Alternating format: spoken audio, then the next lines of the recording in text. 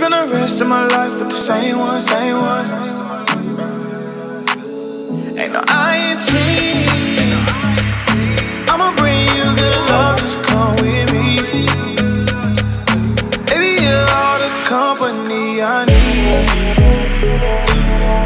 Tryna spend the rest of my life with my day one, day one.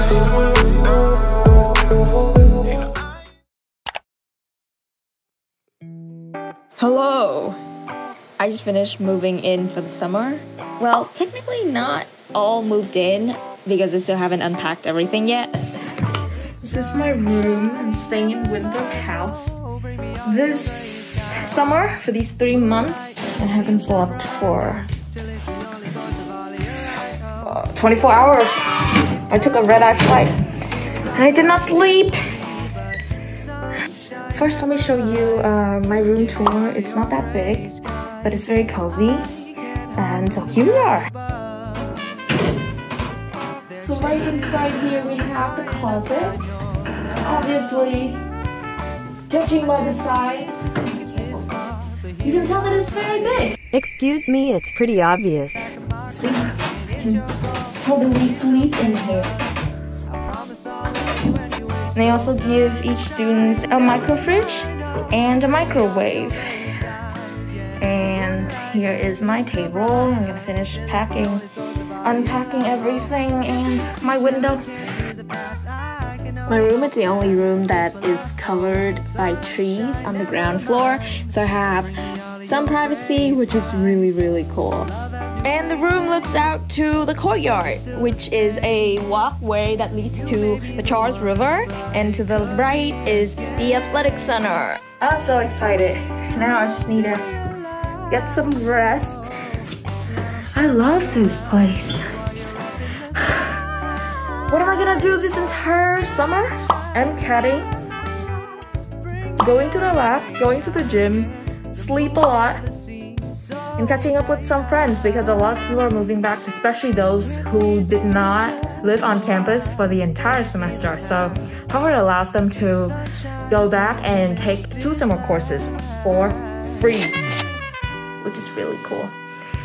Yeah, alright. We'll see you in my other snippets of vlogs. Meanwhile, I'm going to hit the hay. I'm really tired.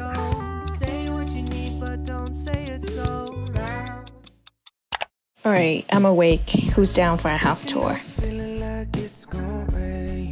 Winthrop is the main residence of the majority of Harvard undergrads performing summer research on campus and around Boston.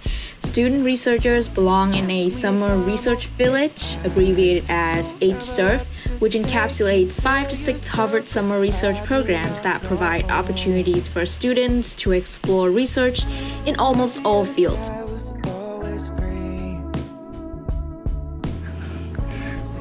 What? Oh my gosh, I'm such a nerd.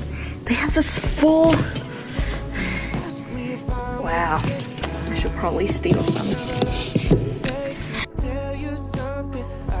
Now let's turn the spotlight to Winthrop. It's one of the largest and fanciest houses at Harvard. Used to be home to JFK and the other Kennedys. Main mascot is Lion, and it's the only house with 3 courtyards out of all the Harvard houses. It is quite big.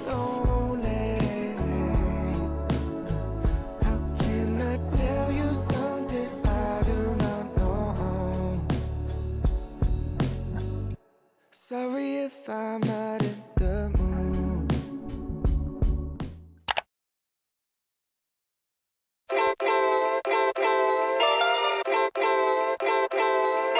My love language is your time and attention. Won't you give some of it to me? I've been lonely lately. I've been feeling neglected, and I want you to show me.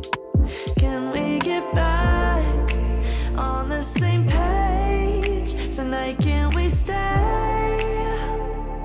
And why don't you talk to me? Let's start a conversation. When you spend your time with me, you're speaking my love language. Talk to me. We don't need a Breakfast is my most favorite meal of the day because I get to make what I enjoy and nourish my body after a long night of fasting. Don't skip your breakfast. It's super important. Is your love and affection? Won't you give some of it to me? Yeah, I need you.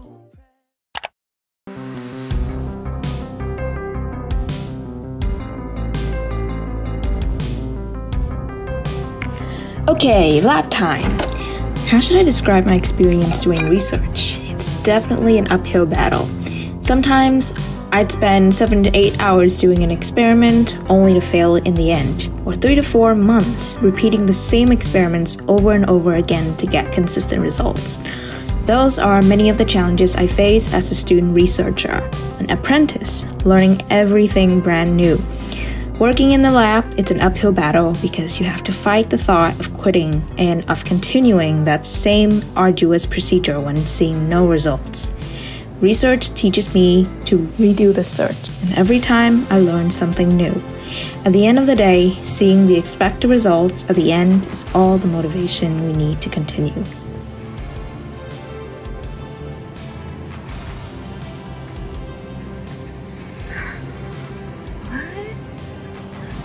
It's raining!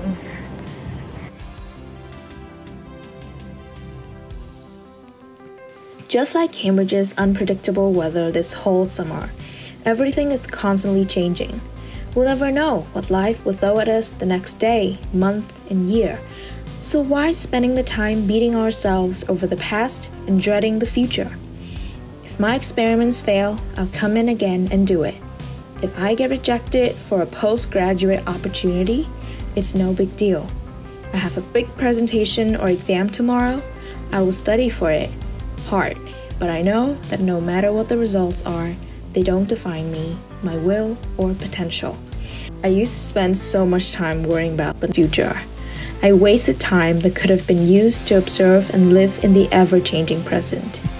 But now I realize that all the achievements and milestones that I used to fight so hard to achieve won't help me at all. If I'm not happy, if I'm mentally suffering, or if I'm just doing it for the sake of achieving something. I learned it the hard way, but you don't have to.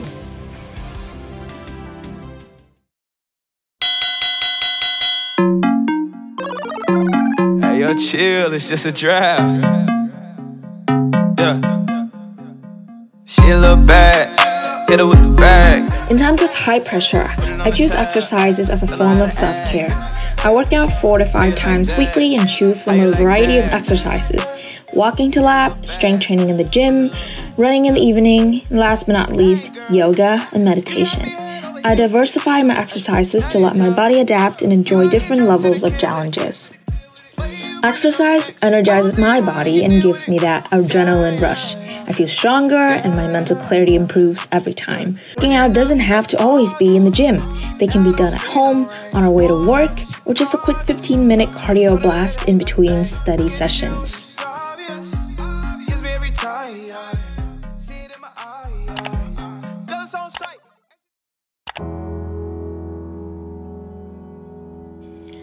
I find that with exercising and every other thing I do in life, perfection is not a healthy goal. It might lead to over-obsession and self-blaming if the too idealistic goal can't be reached. I know a lot of us are in quarantine nowadays because of the pandemic and want to work out in the gym or go back to our normal daily routine we have previously used to do to achieve maximum efficiency. But things don't always go the way we want 100% of the time, as evident in our present world. And you and I, we should all learn to accept the challenges and work around it. If the gym is closed because of COVID, find something heavy to work out at home. If sitting in your room all day is a pain, try to go around the house every hour or listening to your favorite song or call your friend. Your mind and mental health will thank you. And of course, eat. Nourish your body with healthy food because your body deserves it. This year has been hard for all of us, but we are stronger than we think. It's time to stop stressing over things that don't exist and haven't happened in our future. Worry less, flow with the new changes, and try our best. Alrighty, love, that's all for today. Thank you for tuning in and for always supporting me, especially after the 2-month-long hiatus that I took off to study for the MCAT. But for the rest of the summer, I will stop publishing more videos and finishing up the episodes about my summer here at the college while I do research. Please stay calm, strong, and happy. I'll see you guys next time. Bye.